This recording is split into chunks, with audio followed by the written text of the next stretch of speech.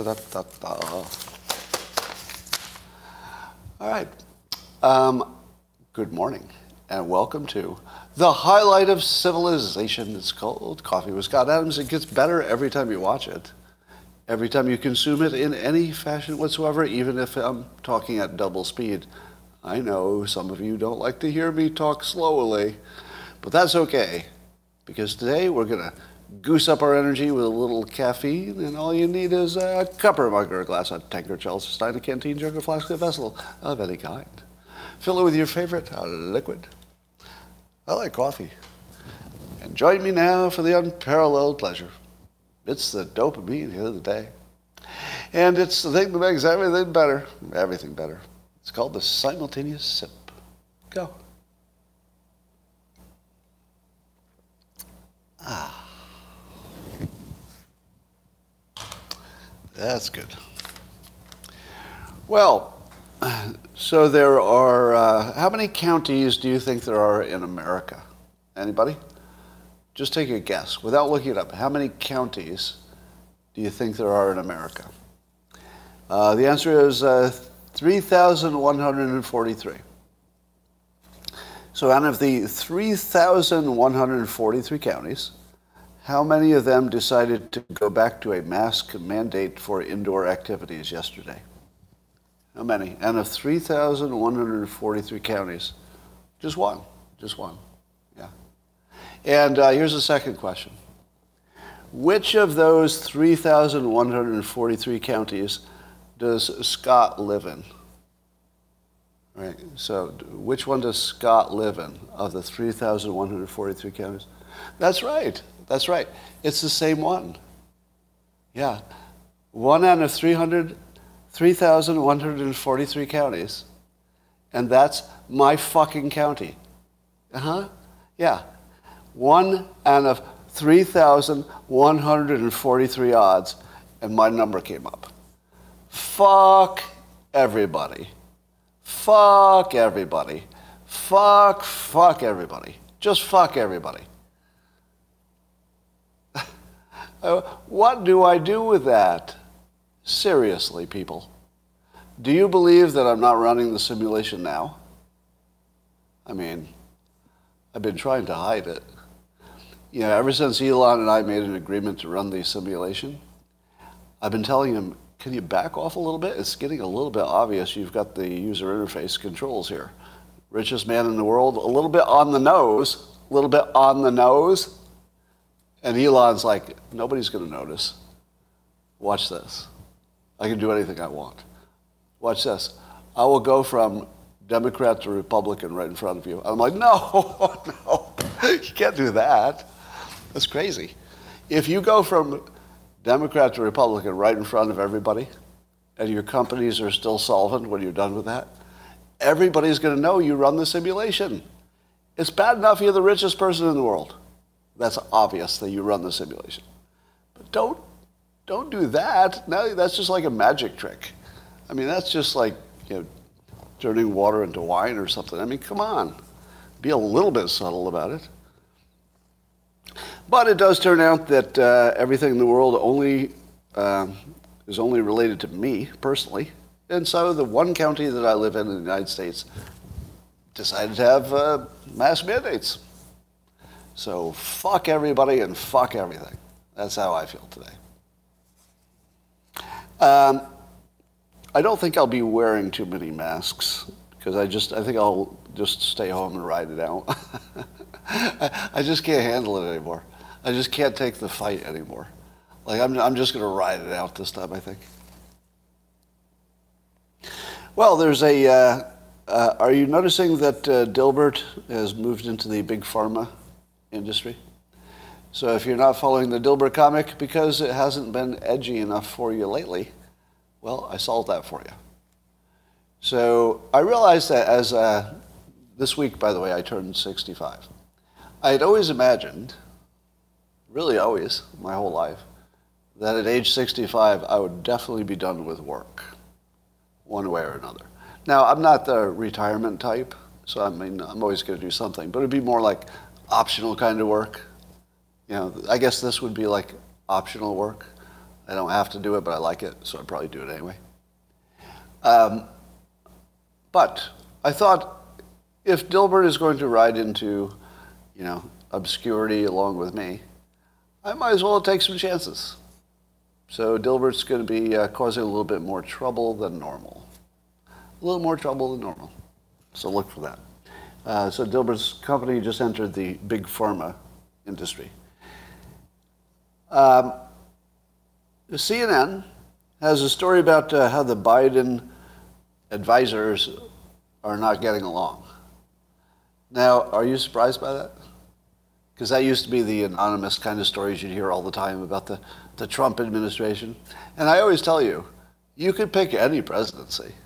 Just randomly pick any presidency and then do a story about how the advisors are not getting along and they're all pissing and moaning about what the boss is doing. That's just every group, everywhere, anywhere there's a leader. That's everyone, all the time.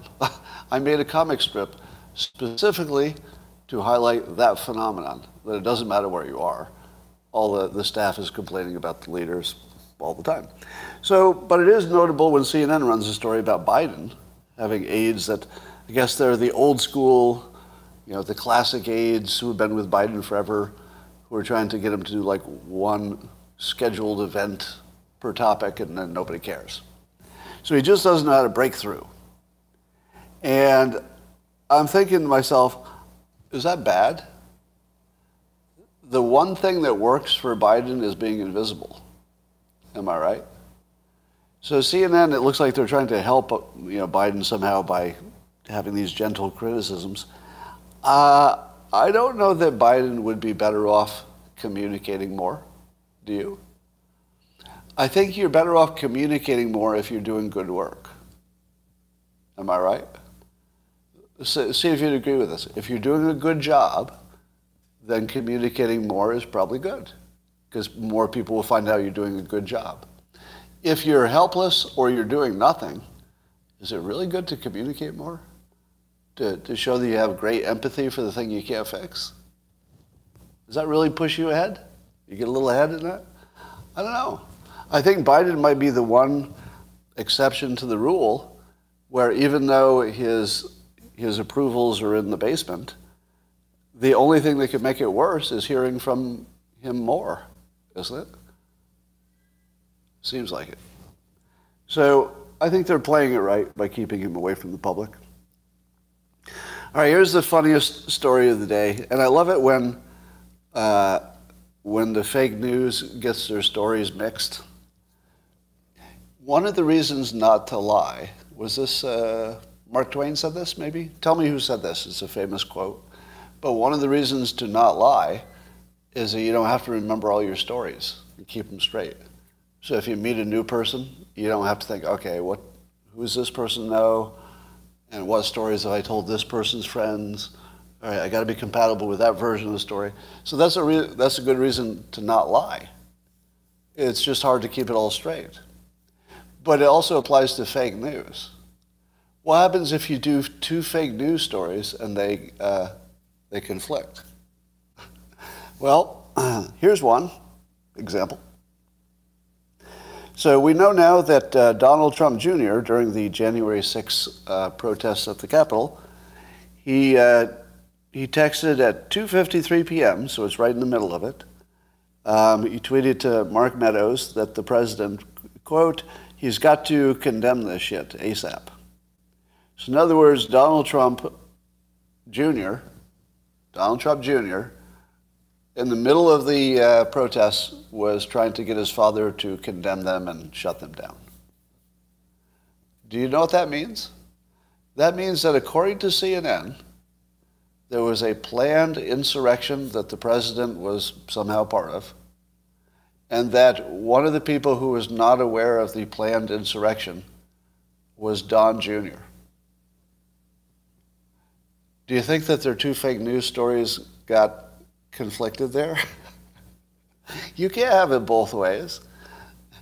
Either it was a planned overthrow of the country and an insurrection, and Don Jr. knew about it, Or it wasn't a planned insurrection, and that's the reason Don Jr. tried to close it down immediately, as any patriot would. Somebody says purposely kept out. Really? Really? You think somebody would do an insurrection to keep Trump in office, and they would try to keep out Don Jr. from the plan? Because what? He'd be none of it makes sense. So I was thinking about this concept of taking one fake news from the fake news industry and always comparing it to their other fake news. And if you can find the right pair of fake news or the right pair of stories, you can have one debunk the other. And this is a good example. So how can they continue with it was a planned, insurrection without Don Jr. being aware of it? Now, because the texts, were happening in real time, I don't think anybody doubts that the texts are his real opinion, Don Jr.'s opinion that this needs to be stopped right away. That looked like his real opinion. So he says maybe he's lying. Really? You think he would be, sending a fake tweet to Mark Meadows just in case later something came up? No, that's a little too clever. Sometimes the things are exactly what they look like. Exactly what they look like. It looked like there was a bad situation happening in the Capitol, and Don Jr., like most of the world, said, hey, let's have less of that. And then he sent a text because he could. That's the whole story. And then suddenly it's an insurrection.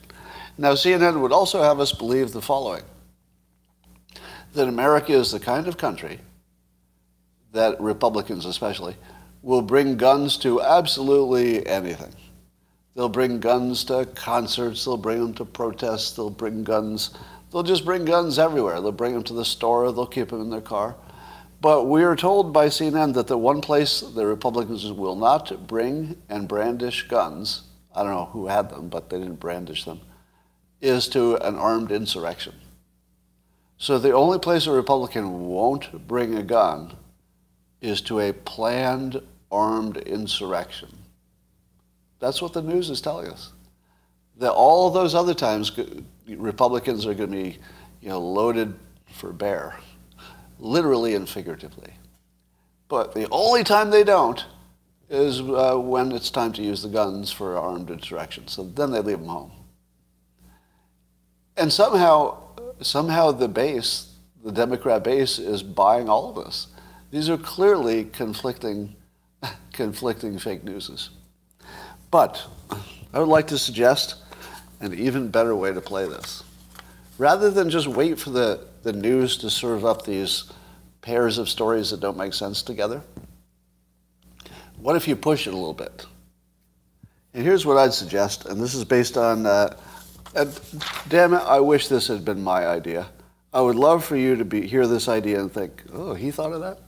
But no, Chuck Madden, who's a user on Twitter, not the famous Chuck Madden as far as I know, but Chuck Madden had this tweet idea, and then I stole his idea, and I reworded it this way in a tweet. I said, Republicans should propose a permanent ban on every kind of weapon that was fired or brandished on the January 6th insurrectionists, by the insurrectionists, quote, insurrectionists, but not limited to, right? So this complete ban that Republicans should suggest would be a complete ban on every kind of weapon that was either fired or brandished, shown, by the insurrectionists. Now, not including the police, because the security needs weapons, of course. But if you don't count the people defending the Capitol, I think every single weapon used by the insurrectionists should be banned forever. Now, you might say to yourself, Scott, that would ban nothing. Wow. I'm just hearing that Alex Epstein's book just is screaming up the bestseller list. So that's the one there's a lot of pushback trying to keep it. It's called Fossil Future, and it looks like it's number 2.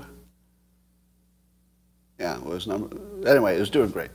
So let's see if we can get that to number 1. Anyway, back to my main story here. What do you think of that? What do you think of coming up with legislation? The legislation, of course, would be mostly a prank, but the point of the legislation is to make the fake news cover it, because they would have to cover that every single weapon used by the insurrectionists would be banned. How would they cover that? Seriously, how would they cover it? Would they say, we're not going to cover it because it's just a joke? They would have to explain why it's a joke, wouldn't they? The reason it's a joke is because no weapons were used by the insurrectionists, except for a bison hat and a podium, I think. So I think it would be extra funny to ban podiums and bison hats as weapons of war. Because nobody's going to, they're not going to get anybody to approve the legislation. So it doesn't matter what it says. It's just for effect. And then I thought, could there be any other opportunities where you could make fake legislation to highlight the fact that there's fake news? Could you make a law against every fake news? Think about it. Here's another one. Suppose you made a law that says the news business cannot intentionally, has to be intentional, cannot intentionally give misleading medical news, intentionally, accidentally is still okay. But you cannot intentionally give misleading news during a pandemic. And then you use as your example CNN's reporting that the president suggested drinking bleach. And you say, we're trying to prevent any reporting that is non-medical during a pandemic. You say, example 1 is CNN's coverage saying that the president suggested drinking bleach. Because you say that should be illegal, because they know that he didn't. That would be the claim. They know he didn't say it. It's a pandemic. You don't want to give misleading information from an official source. And they did. They changed what the official source said, the President of the United States. They changed it. And they made it wrong from something that made sense and wouldn't have hurt anybody, because he wasn't talking about bleach. And they turned it into bleach, and then they turned it into something that could have killed somebody. What about ivermectin?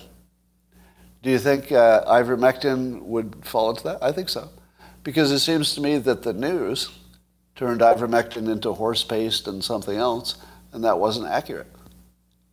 I mean, it wasn't an accurate way to present it anyway. It was technically accurate. And so, could you come up with legislation that would never get passed, but just to make a point of it, every time there's a fake news, you come up with a fake law to deal with the fake news? I think you would find there are lots of ways to do it. I don't know, maybe it's a bad use of Congress, but the fact that our fake news stands forever doesn't seem like we should put up with that. All right. Remember I told you that follow the money always works, but follow the insurance can even tell you what's going to happen before it happens. So now we have a story that Germany, the country of Germany, is not helping Volkswagen insure against risk for doing business in China. And the reason being the Uyghurs and maybe whatever else political risk there is. So China is becoming too risky for business. Do you remember when I first started saying that? How many of you remember, and maybe you can tell me what year it was, when I started saying, I'm going to tell people that China is too risky for business? And 2018, somebody says? That sounds about right. And do you remember in 2018, did that sound kind of exaggerated? Didn't really sound like something that could happen, did it? Right? In 2018, China was a very safe bet. Tons of companies were working there, and they were happy about it. So I was one who said that you would soon see it being too risky to do business in China, and I've been, promoting that point of view quite heavily for a few years. And here it is. Here's people running the insurance risk for Germany just said, nah, it's too risky for us. And there you go. And what about Putin moving his oil around? Well, he can find other ways to move his oil around and sell it, but if he wants everything to be insured, which is typically important for transporters, maybe not. Maybe he won't get insured. So follow the insurance. It's going to tell you what's going on here. Here's the biggest story of all humankind. Maybe. I mean, if you can think of what would be a bigger story in the history of civilization. It sounds like this is going to be like a little bit of tiny invention I'm going to tell you about. Just a little invention. Biggest thing in civilization.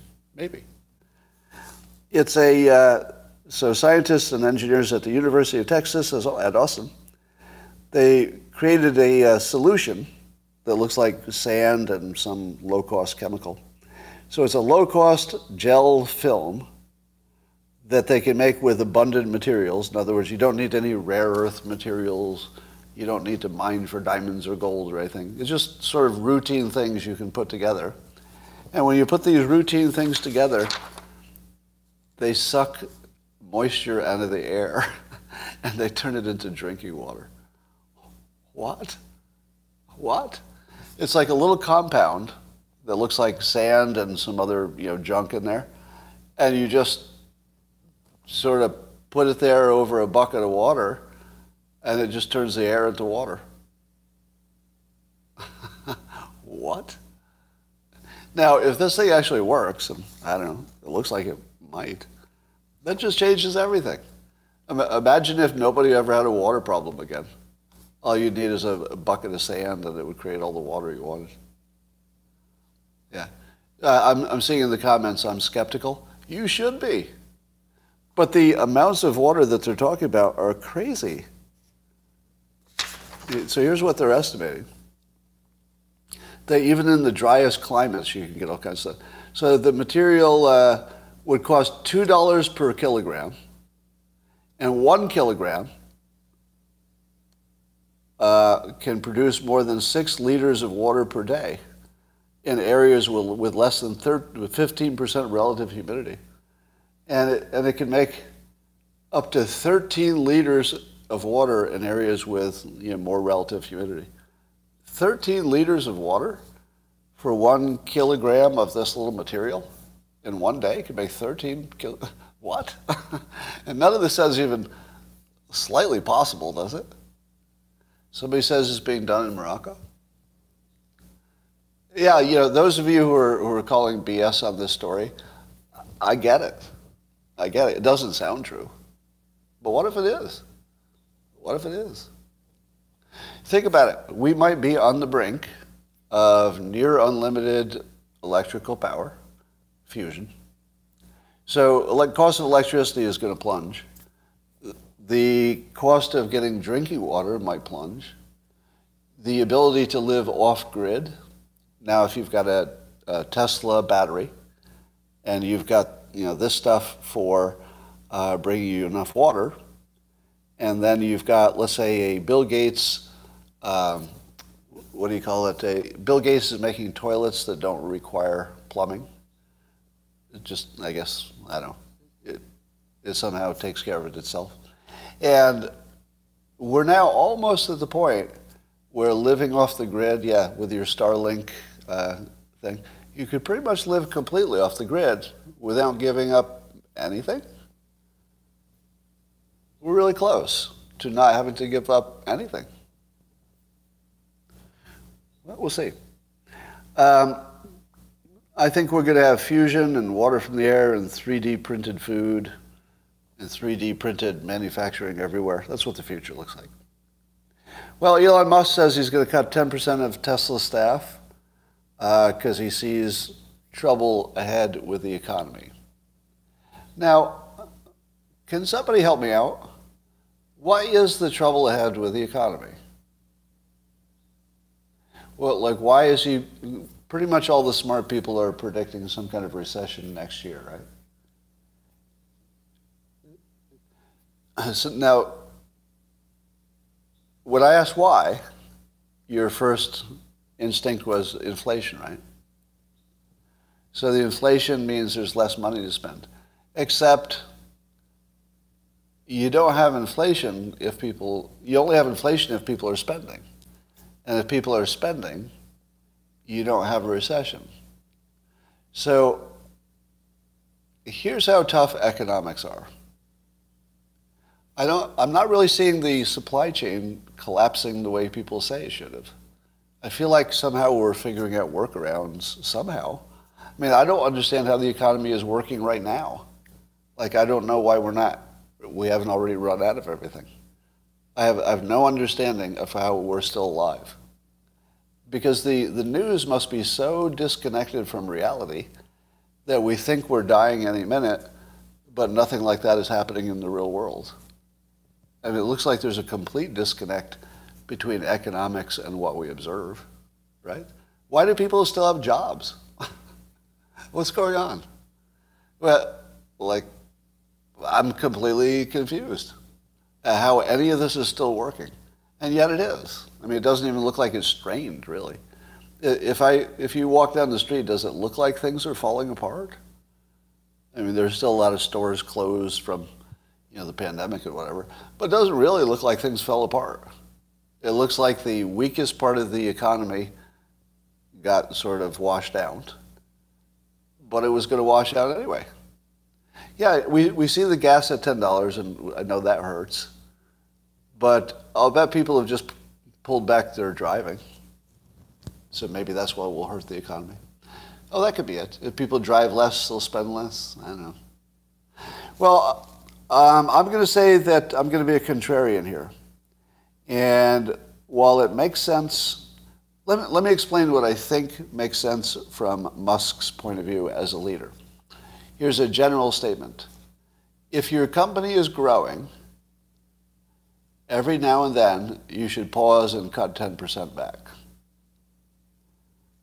Does everybody agree with that? If you have a growing company and things are going well, it would be smart if you could do it. It's tough to execute. But every now and then you should just say, okay, we're just going to fire 10% of the people that we have so far, and then we'll start growing again. Because you very easily, in good times, when you're growing, it's easy to add employees you didn't need that much. And then they've been there a few years, and you say to yourself, okay, could we just get rid of them? Did they do anything? And then you have to get rid of them. So, my take on Elon Musk, without reading his mind, because we can't read his mind, is that he's picking the very best time to do this because it looks like there's a reason. It looks like there's a reason. But it would be good to do anyway. So that's the part I don't think he'll ever say out loud, which is that he probably thought there was too much fat in the organization and it had nothing to do with the recession. But if you can use the recession as your go-to, well, I think the economy is turning south, I better start getting ahead of it. Then it looks like you're ahead of the trend, and there's no way it's going to be wrong, right? Every company can get rid of 10% of their employees. They can all do it, and it wouldn't make any difference tomorrow. So whether or not there's going to be a downturn, we don't know. But if you're one of the smartest people in the world, you would definitely take the opportunity created by the downturn to make some adjustments in your company. So, no surprise. I don't know if there's a recession coming. I really don't. Because everything that we thought we could predict didn't happen. I mean, I guess everybody predicted we'd have more inflation because we spent more money, but that's more just math.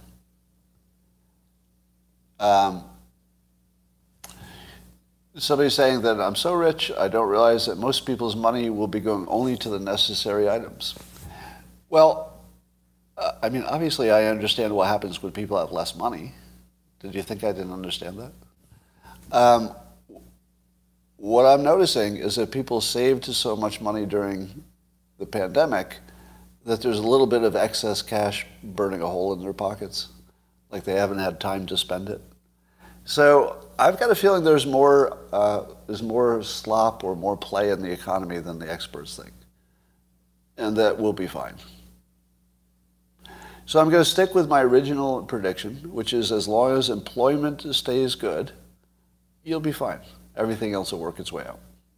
Employment is the one that's catastrophic. You lose employment, and then it's the Great Depression. But as long as you're employed, I don't know. I think we'll just limp along and figure our way out. That's what it looks like to me. That's the good news. And it's a very non-newsy day.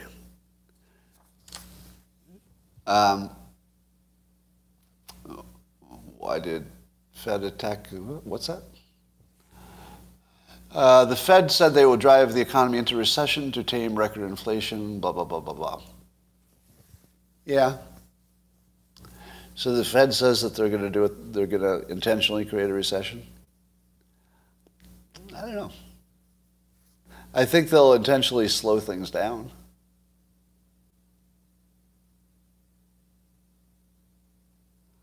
The free money passed out by Biden, no matter how you slice it, is worthless. Is it? Yeah, it's hard to get employees even in rural, yeah. Your spouse took a 25% pay cut? No, savings rates did not go up, that's true. But when you talk to people individually, people will individually often say, I've got this money I didn't spend and now I want to go somewhere.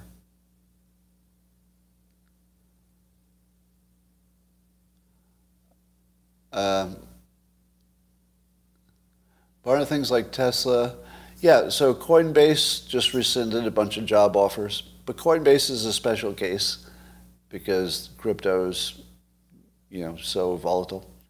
And Tesla's a special case too. So I wouldn't worry about that.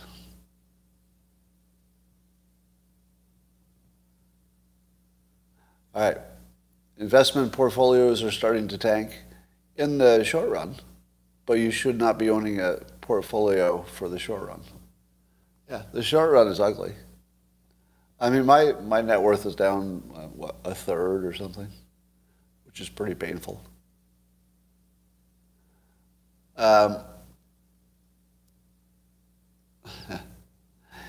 So tell me about the baby food shortage.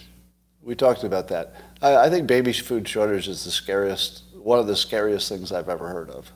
Yeah, the fly formula. But it looks like we figured it out, right? What is happening to the mothers who actually can't get any? Like, what are they feeding their babies instead? So there's part of the story that's missing, like what are people doing instead? I hear all the stories about not finding anything, just milk.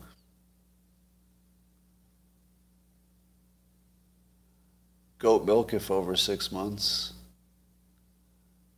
These babies are in the hospital.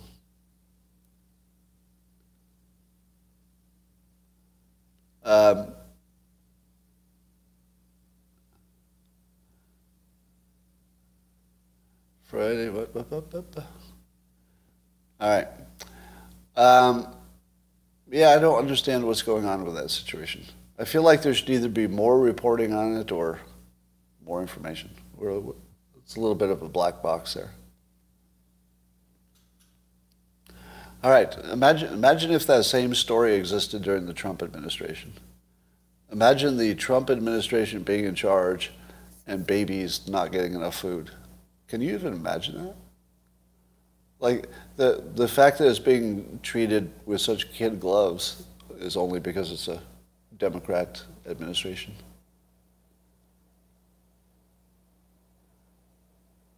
Would have been deported.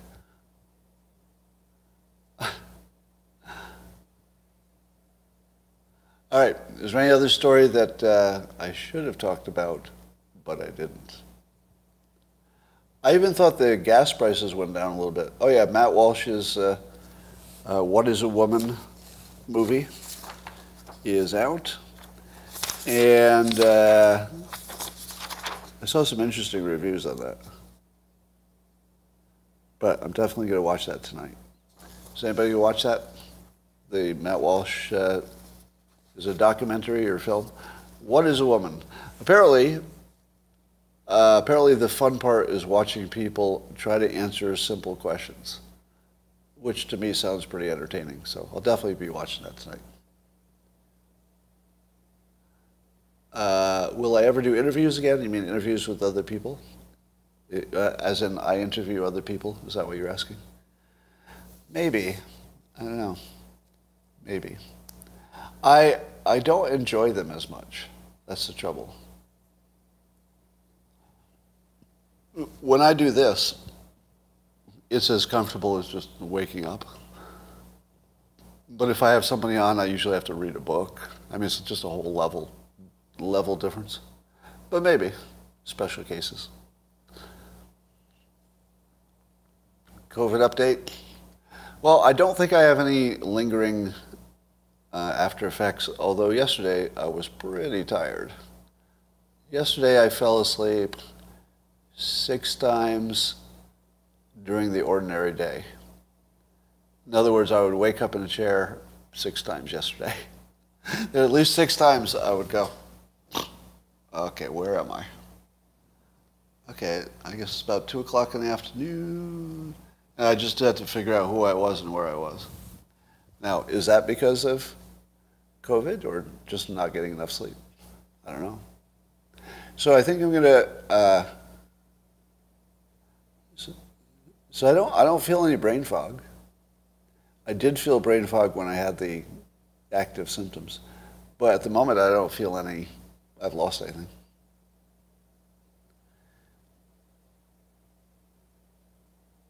All right. You're old. Take your vitamins. Thank you for that.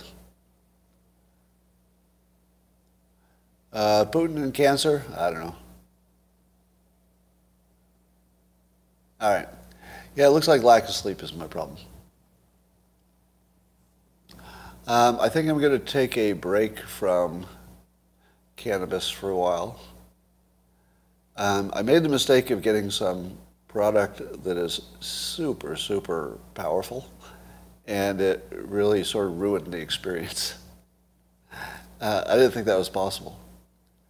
But it turned it from a thing that would always make you feel better to something that would make you feel different, which wasn't really the plan. So I think I'll take a little break from that.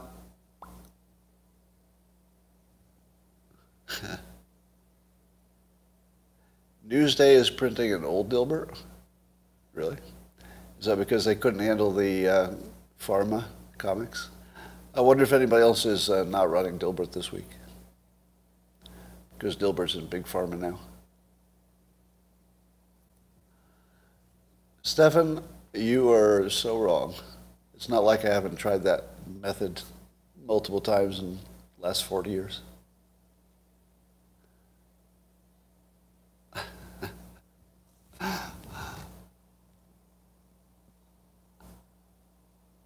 All right.